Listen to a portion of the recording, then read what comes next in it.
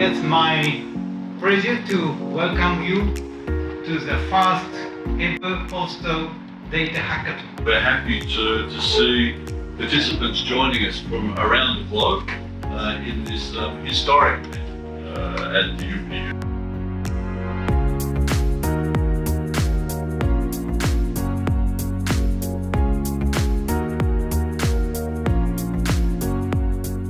Innovation should be carried out through a participative and open approach. This first UPU Hackathon is perfectly in line with this approach. And we hope that, of course, this first experience will be followed by other hackathons. It will be very helpful to bring new ideas, new solutions, a new process in the postal sector. Having access to this huge amount of data and also tackling these challenges, as I heard today, is a great potential. Linking both academia to this challenge is a great opportunity.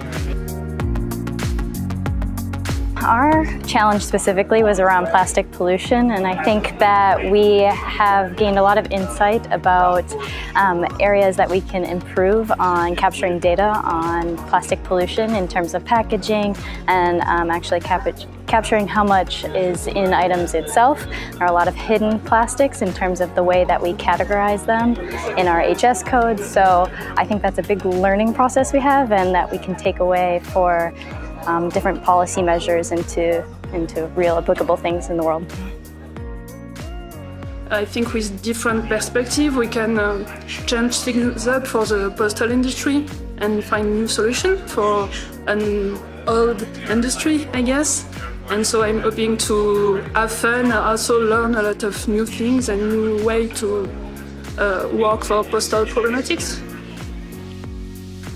All of these challenges that have been raised, we believe that many of these actually revolve around different compliance issues, and we are sure that our knowledge on duty and tax calculation and HS codes and even restrictions is something that we can definitely use to help assist all of these participants to find a really good and innovative solution.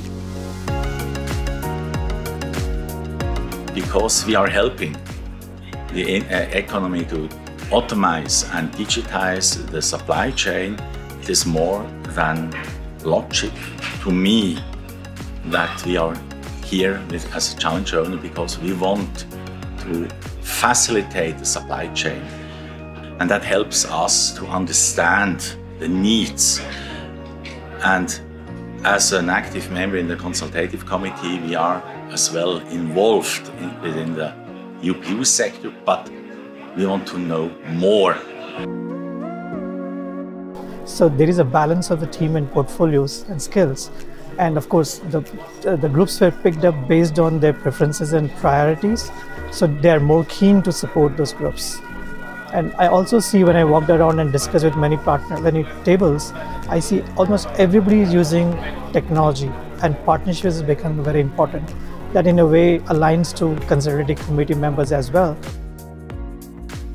This is a great opportunity to collaborate and to share knowledge and ideas and to solve a lot of challenges and problems.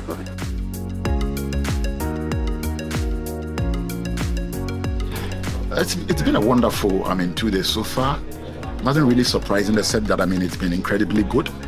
Specifically, we have been working on e-commerce. So we are looking at how postal administrations will now actually make e-commerce a major advantage, for themselves. We are looking at ways, strategies that we can implement so that we will be able to take over the e-commerce, platform.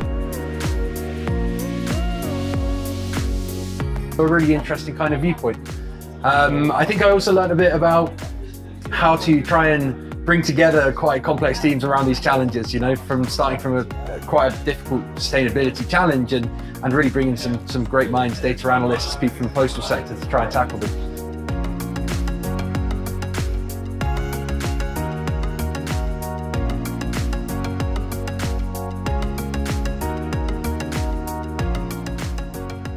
It's my third hackathon. In my previous life, I was participating in Slovenia, 2 of them. And I must say, wow, I'm impressed. The ones who actually today made these presentations, and also not to forget about sustainability, you really impressed me, and I would really like to see you all next year here with us. Thank you very much.